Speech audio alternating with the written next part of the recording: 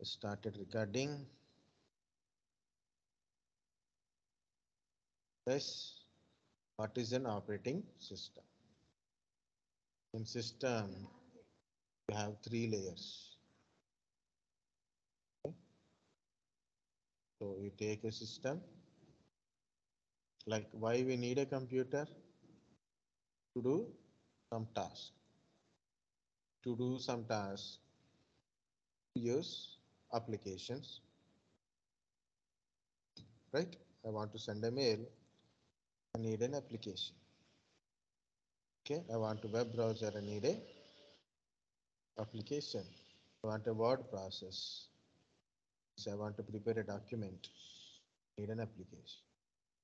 To run these applications, work with this application, to run this application, to work with this application. So in either way, we need a interface. We need a interface. Okay. Wow.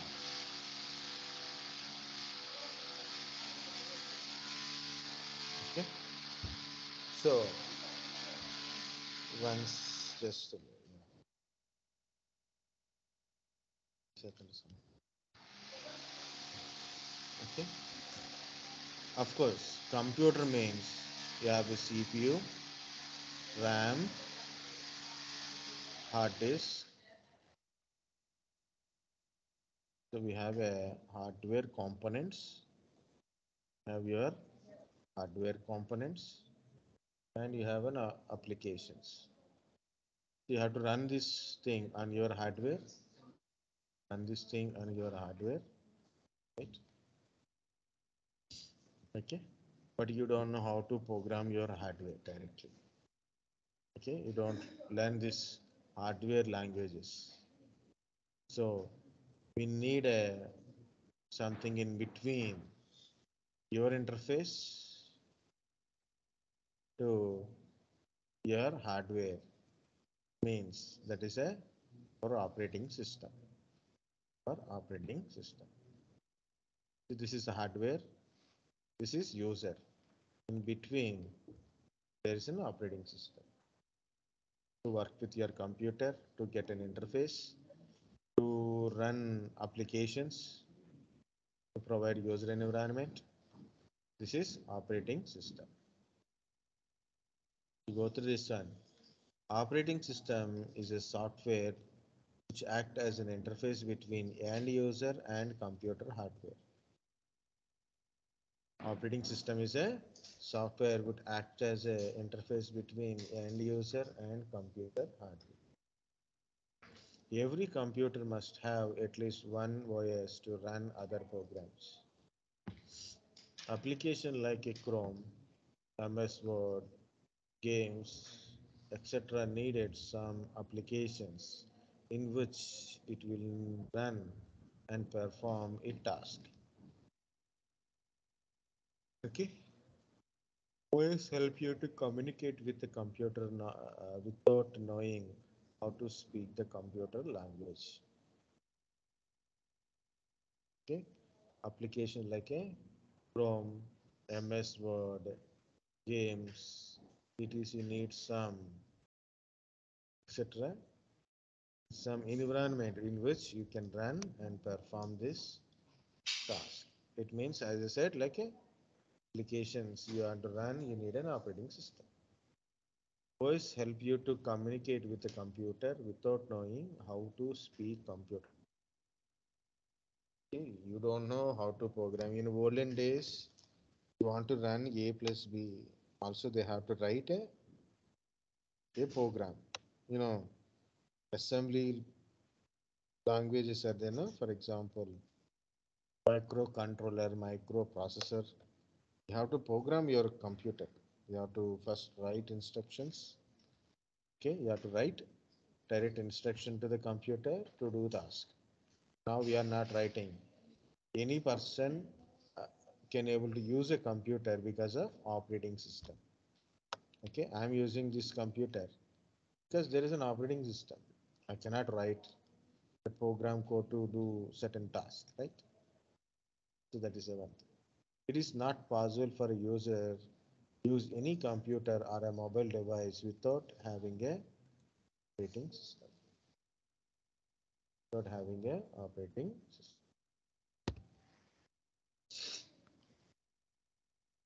The next. Let's understand what is an operating system.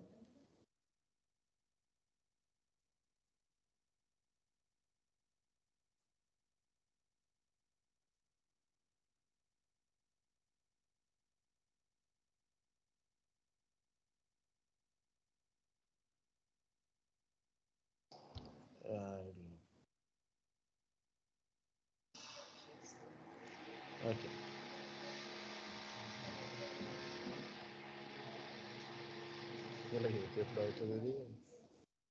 Okay. So look at here. Operating system architecture. Normally, you want to learn Unix or Linux learning, people will give you this diagram. But if you want to learn Windows, people don't give you this diagram. So why? Why? Because of we cannot manage kernel or shell kind of stuff in Windows operating system. We cannot manage means we cannot manipulate or cannot create or manage those kind of stuff directly. Can't program it. Whatsoever it is, guys, whether it is a Windows operating system or a Linux or a Unix operating system, your operating system mainly two parts. One is a kernel, another one is a shell. Your operating system kernel interacts with your hardware, understand hardware languages, understand hardware components. Sometimes operating system cannot understand particular hardware component. For example, you connect a printer, maybe audio chip, maybe a video graphics card, okay, or network connection. So your operating system does not understand what is that hardware component. What to do? You have to install the drivers. So the drivers, device drivers, also part of kernel only. This is also a program help your operating system to understand the particular hardware component. Okay, so this is about your kernel. Kernel interacts with your hardware. Okay, so uh, okay, it works with your hardware management, disk management, process management, network management, memory management are a primary duties of your kernel. Next one is shell. Operating system, two parts mainly. One is interacting with hardware, means kernel. Interact with user and provide a user interface. This is your shell. Shell interact with user, provide user application, run applications, provide a user interface, run applications. Linux, Unix. Okay, so this is a Linux and Unix use a shell environment called a bash shell, BASH, born again shell, but different shells also available. Yes, user interfaces are basically two, CLI, GUI. Command line interface means you can work with your computer. You tell what to do. You run applications. All the work you done on the command prompt. That is called a command line interface. GUI, graphical user interface. See it is. You can see uh, things and you can able to do with it. Like this is a folder I want to do it, or maybe this is the file I want to delete it. This is the file I want to copy it. This is an application I can open it. Okay, so like this by Windows you can able to see things what it is.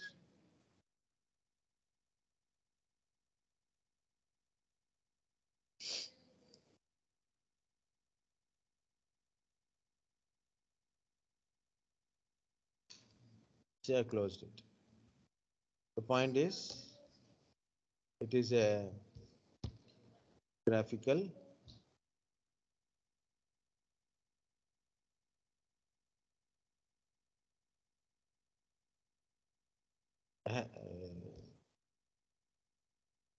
okay, there is a graphical user interface. Understand? CLI and GUI. Next one is text-based or terminal-based user interface. Of course, I will show you TUI screen. NMTUI. So I want to manage network. In Unix or Linux, cannot use the graphical kind of stuff. It is a more like a CLI. In CLI, you want a easy way of doing. Like it's an on text only. You can able to get these boxes to work with it. Okay. So this is a TUI interface. This is ready.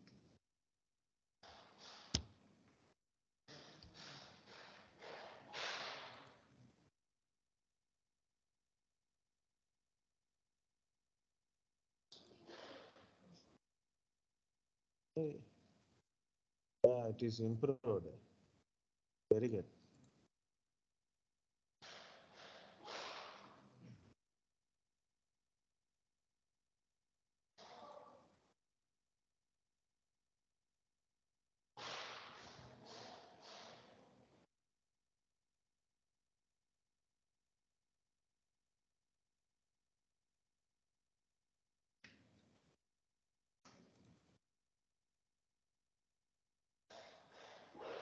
Not the shape or everything is there. But how to close it?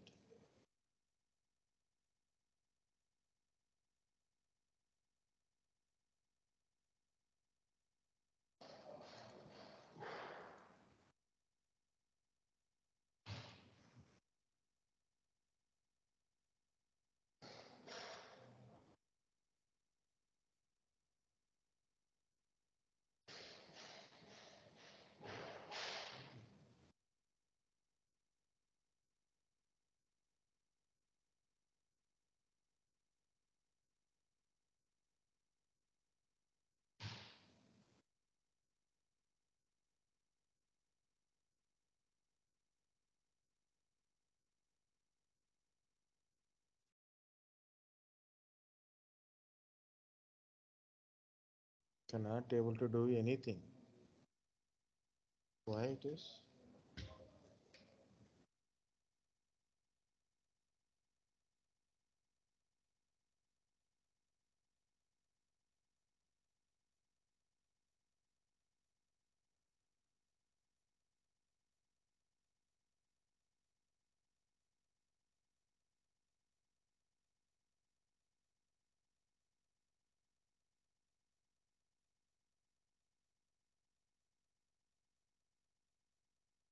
It should work.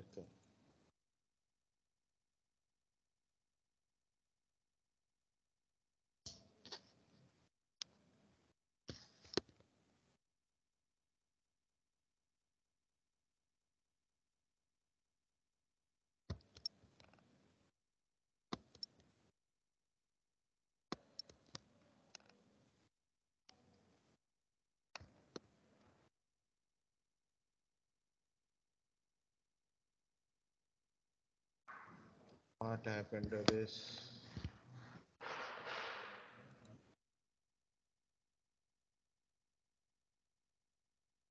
That is game. Sorry.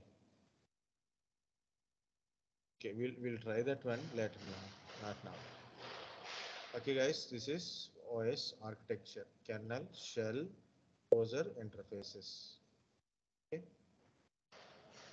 The next one is simple operating system, network operating systems. The operating systems are different types in different ways.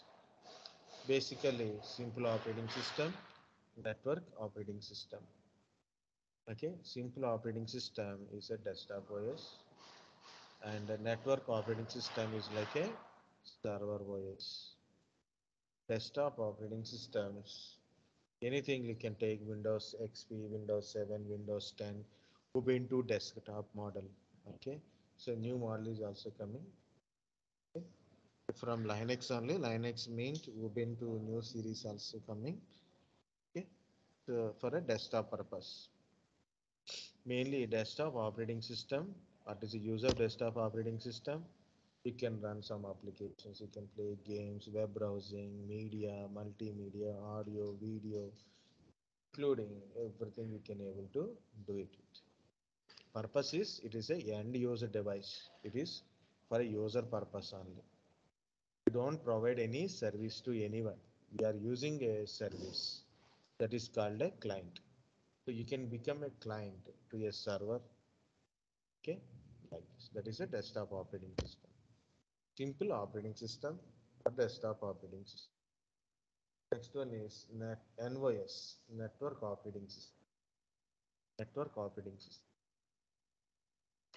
Server operating system. Network operating system is a example is server type of operating system.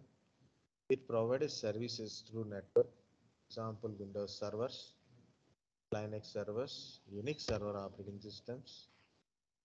Server operating systems provide different type of services by installing some applications in it or by enabling certain features inside kind of stuff. So built-in server features like a DHCP server, DNS server, VPN server, web server, file server, mail server, authentication server, ADDS server, proxy server, remote desktop server, deployment server, and a database server.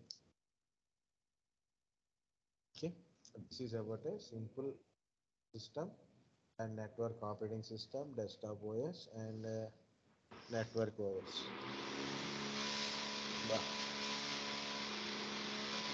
User and task type of OSs.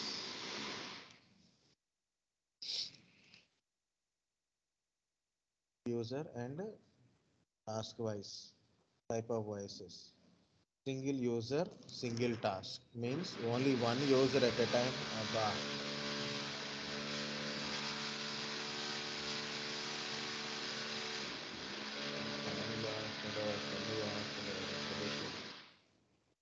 Single user, single task. Only one user, only one task you can able to run. Multi-user, multitask. So single user, single task, multi-user, multitask.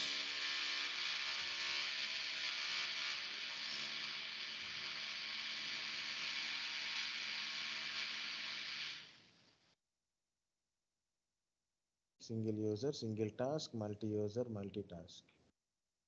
Okay. Sorry. I'm distracted by that drilling machine.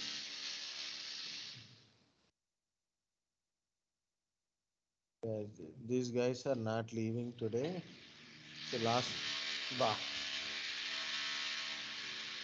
నా దగ్గరికి వచ్చి మరి పెడతాడు sir confirm driller drilling ఏదో నాకు వాడికి connection ఉన్నట్టు ఉంది నేను మాట్లాడినప్పుడల్లా పెడతాను డ్రిల్లింగ్ అది మాత్రం సామా రెండు పక్కన sorry this the drilling guy is irritating me more. Okay, yeah, I will tell you few 2-3 points and then we can wind up today. Okay, so and so morning I think so you have a version test. Okay, so prepare well. And afternoon people who are not having version test can join in. Version test completed guys, please join into the session, or you can ask sir for any mock interviews anything. Okay, single user multitask is like a our Windows desktop, Windows server machines. Okay, so Windows desktop, Windows server operating systems. Okay, multitask, multi-user, multitask is a Linux and Unix. One system, multiple users can able to log in. One system, multiple users, either directly they can log in, multi-user, multitask. multiple users can log into same server directly or remotely also. Remotely also, multiple users can able to log in, can run multiple applications at a time. Okay, the last one is guys, mobile operating systems. Nowadays we are having a mobile phones, different mobile phones. Not only nowadays, earlier days also we have mobile phones, different type of operating systems to interact with your mobile phone. Generally, we have Android is a more popular one. Android, iOS. In a olden days, we have a BlackBerry OS. BlackBerry OS. It's almost like a very big, very highlighted operating system. But huge, profitable operating system that time. BlackBerry phone, BlackBerry OS. And Symbian, Nokia used Symbian OS. Tizen, Samsung. Of course, Microsoft mobile operating system used by different organizations. Initially HTC, AT&T, and of course last is Nokia. After that one, forget about it. Okay, so real-time operating systems. So in generally, we are all using a Windows operating system. It is commercial entity, means ready to use type operating system for any different varieties of work, means with different variety of machines, different variety of running applications. But real-time applications are used by very specific hardwares, specifically designed operating system for that hardware only, not used for any others by others, only specific like satellites, railway systems. These are specifically designed for that particular. Of course, I want to tell about Windows and Linux differences. Yeah, you can read it, guys. Okay.